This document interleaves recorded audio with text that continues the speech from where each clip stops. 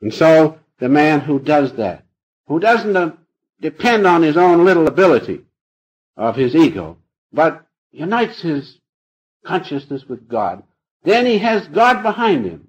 In fact, he will feel no separation.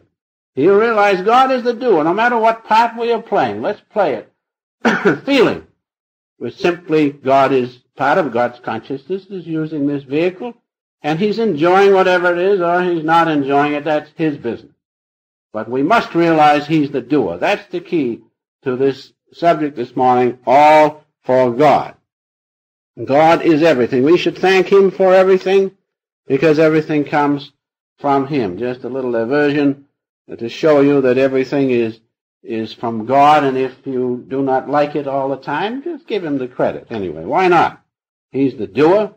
This minister was preaching out in the country, and he was shouting away, and he came time to take the offering, so he passed his hat, having nothing else, and the people in the congregation were a little bit financially embarrassed at that time, and so the hat came back empty.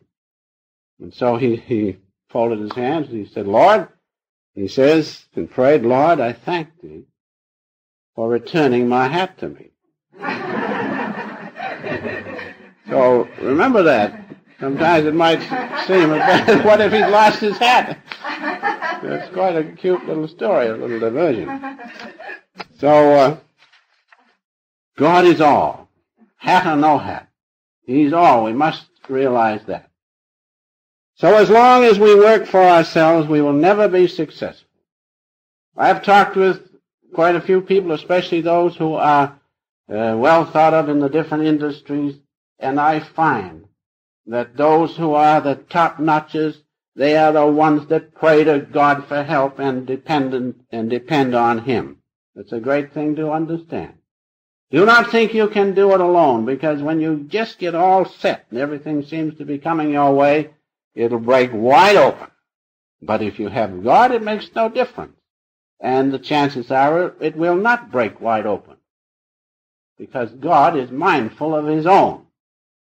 And I find the greatest of them are the most humble. Why shouldn't we be? God is the doer. We're not doing it. He just gives us a little part to play. We must realize that we are his own consciousness, and there is no difference between that and his power which is within us. Just a reference from Master's autobiography, which his Master Sri Testaji says so wonderfully, to allot the Lord a secondary place. Think of it.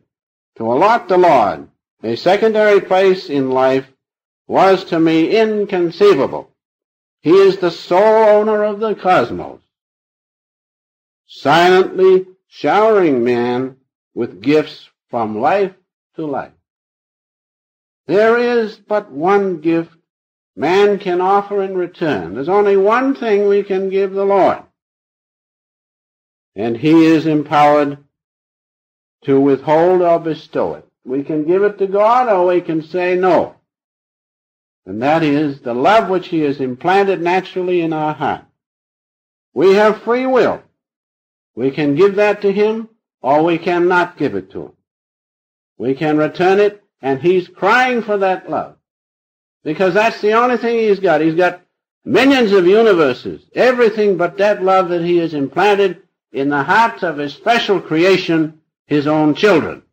He has given us free will. We do not have to return it. But he wants it, because he has nothing, he has all things but that. And that's why he wants that so much. And so we have this choice. We have free will, as I have said.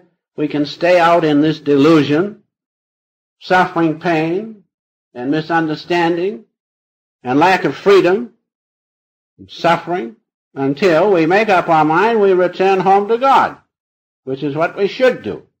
We have the free will to stay in it, but thank God we have the free will to return home and enjoy what is our natural birthright, the realization of our oneness with his presence. God has given us free will. That's why there's so much trouble. That's why you can never tell how a person is going to jump, so to speak. You may think you know a person, but that person has free will to go and do what he wants to do. And sometimes that's why these disappointments come and these misunderstandings, because they jumped the way you think they weren't going to jump. But sometimes, if you are calm and feel with your heart, you can tell a person will never jump except the way you know he will. That's true friendship. When you feel a person the first time you meet them that they're not going to change, they will never be different toward you, no matter whether you're pushed down and jumped on and slandered or anything. They will never change toward you. They are your real friends, and the chances are you were with them before. We have a few of those, each one of us, but they're very few. But when you do feel them, that's, as Master said, friendship is the greatest relationship whereby God draws back the prodigal souls back home to Him. And when you have real friends, listen, they're invaluable.